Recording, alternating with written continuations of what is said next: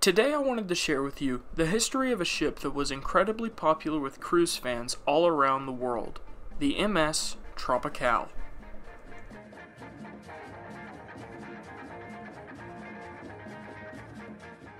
The MS Tropicale entered service for Carnival Cruise Line in 1982.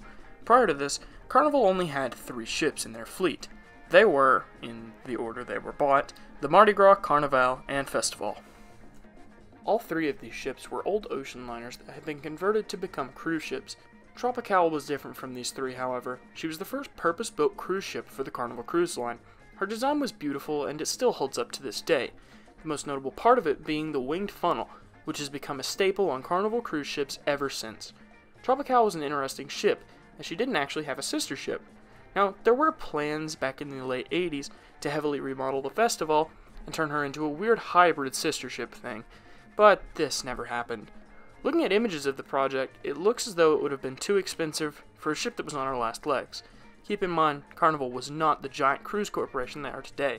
Anyways, despite her being the only ship in her class, Tropicale remained incredibly popular with passengers and crew alike. One reason for this might have been her interiors.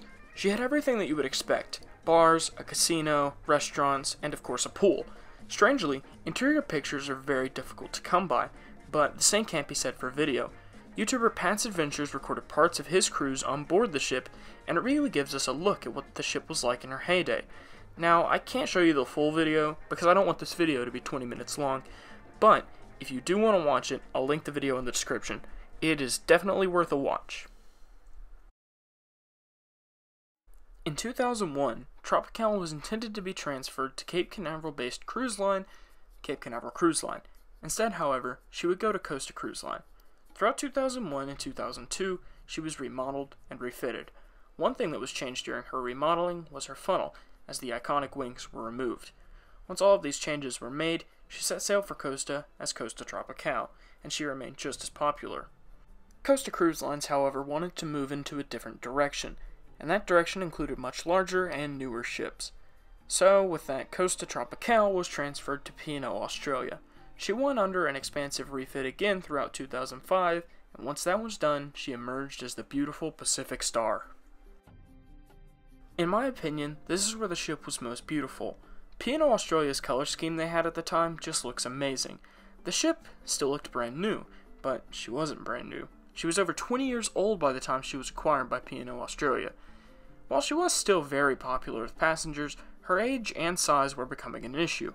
So in 2009, Pacific Star was transferred for the 4th time in her career to Pullmantur Cruise Lines, where she was renamed for the final time to Ocean Dream. If you know how the cruise business works, you can tell that the ship was approaching the end of her career. She sailed with Pullmantur up until 2012, when she was transferred to the organization Peace Boat. At this point, she wasn't maintained as well as she once was. She was an old ship, sailing for a relatively small company, so when COVID-19 hit in 2020, Ocean Dream was as good as finished. Peace Boat was going to keep her around, however, they ended up getting a newer ship, so they had to sell the ship, Ocean Dream, former Tropicale, for scrap. In early 2021, the ship was beached in Alang, India. She was 38 years old, which is, all things considered, an above-average life for a cruise ship. In fact, she actually sailed longer than some other Carnival cruise ships, like Jubilee and Fantasy. In the end, however, she was just too small and too old to keep sailing. COVID-19 was definitely the nail in the coffin for this incredibly influential ship.